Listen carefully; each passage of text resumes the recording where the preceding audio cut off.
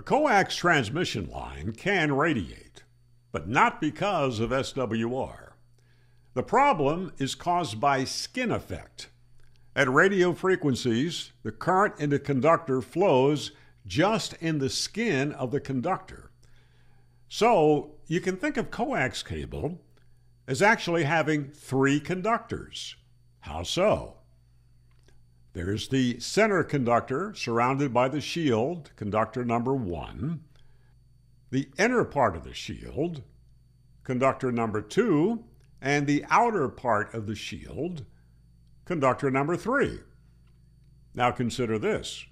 At the antenna, conductors number 2 and 3, the inner and outer shield, are both connected to the same side of the antenna. Do you see a problem here?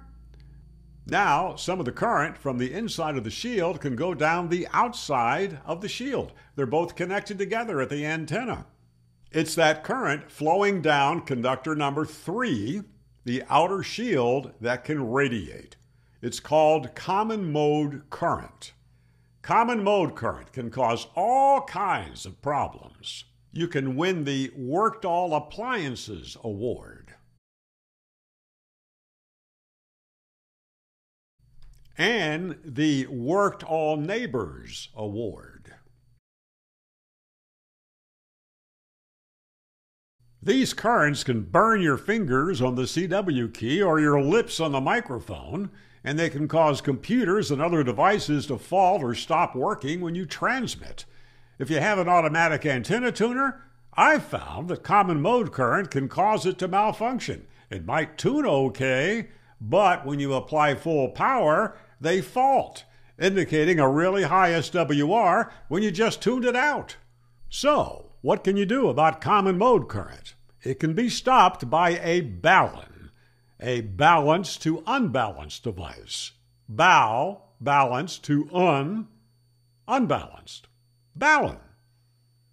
You could also call it a common mode choke, which is actually a better name for it. Your dipole antenna is balanced, but coax cable's not balanced.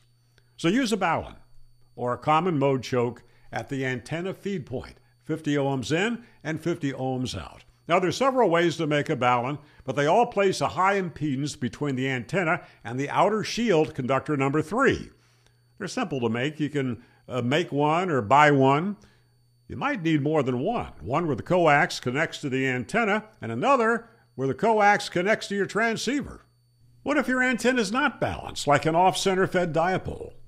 The feed line can be attached to a dipole at any point, even at the end. Guess what that's called? An end-fed antenna. A lot of guys use them with good results. But these unbalanced antennas are especially prone to common mode current. Then you need not a balun, but an unen. Not an onion, an unen.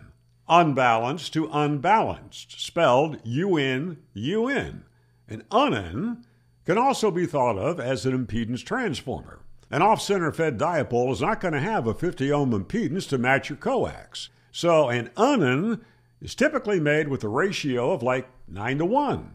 So if the feed point of the antenna has a much higher impedance than 50 ohms, the unen converts the impedance down something closer to 50 ohms, and the rest of the mismatch is handled by your antenna tuner. With an unen, you'll probably also need a common mode choke between it and the coax because impedance transforming unens don't suppress common mode current. Now you can make or buy an unen that also has a common mode choke included in the same container. So, standing waves do not cause coax to radiate. The problem is common mode current caused by skin effect. If your feed line is coax, you will probably have it unless you use a balun or a common mode choke. Consider subscribing to this channel in 73.